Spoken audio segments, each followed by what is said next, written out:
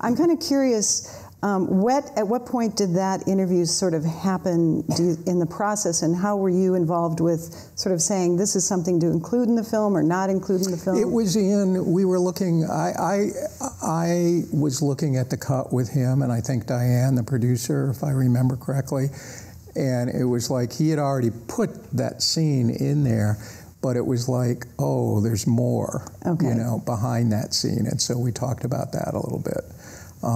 But it, you know, because his early cut of the film was kind of about him. It was about Zack and Keire and Nina, and some of his other friends played, you know, a role in it. But it was very much about being in Rockford. So it had changed already from this survey film to something that was going to be more like a character-driven thing about these particular people in a particular place.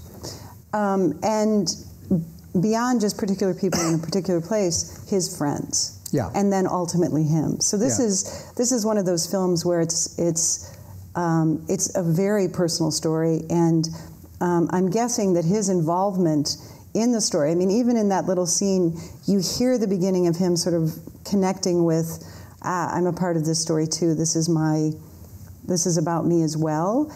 But I'm guessing it took a while for him to really sort of decide he was going to be a part of the film. Can you talk a little bit about how that process went? I think he struggled with it. You know, it took a while for him to come to terms with the fact that he was going to have to become a major character, and then eventually he realized he's going to have to try and talk to his mother, which was a big bridge to cross. But I think once he sort of started down that path, there was no turning back.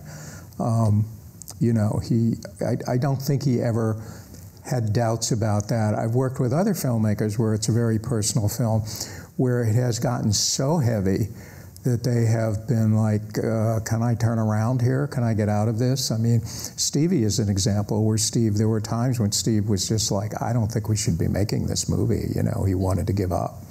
And so it's complicated when it's that personal.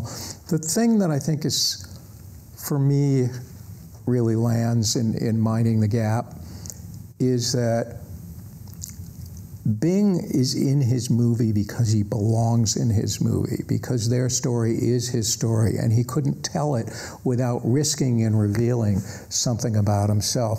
I think sometimes I see films where I feel it's a little bit self-indulgent, where you sort of feel like the filmmaker is more interested in themselves and telling you about them than the people who are around them, who sometimes are more interesting. And so it's a complicated thing to get right, and I think being difficult as it was, and as much of a journey as it was, he got it right.